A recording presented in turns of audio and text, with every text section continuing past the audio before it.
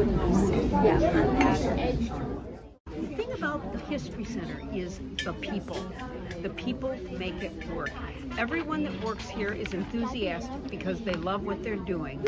And I have to say, I love what they're doing too. The field trips are one of my favorite activities. The kids come from all over the UP and they're happy. They're happy to be here. They're learning things. They're communicating with each other. And I'm learning things. I'm always learning something new.